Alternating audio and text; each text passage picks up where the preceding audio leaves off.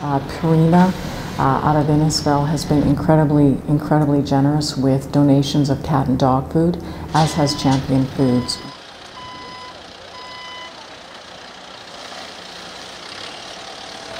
We launched the Help for Animals program because we saw a need. We understand in these incredibly difficult times that people are struggling, either due to illness, due to self-isolation in some cases, and to economic hardship.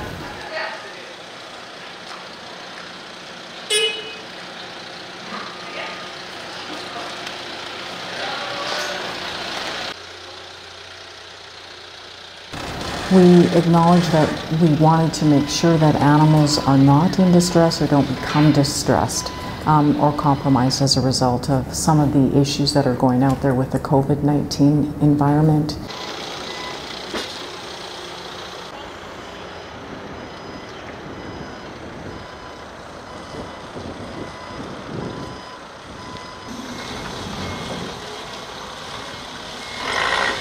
I don't think we could have done it without the forklifts and the pallet jacks that went with them. There's just no way. We certainly could have done it. It would have taken us days.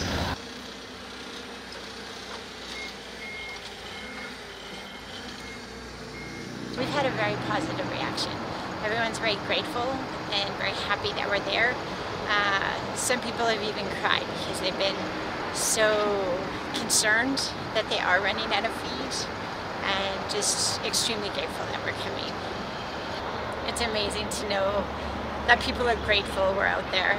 It makes the days, which are long days, better knowing that we're going out there. Today I'm heading up north, so I'm going past Grand Prairie, way north, but it'll be a long day, but a very gratifying day.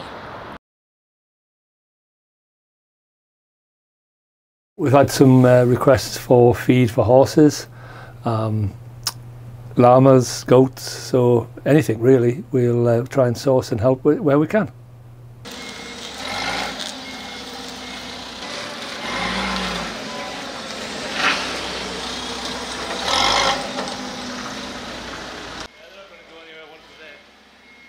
We really are looking at a feed in place environment, and so we wanted to support people to maintain those animals in their homes until such time as the situation resolves.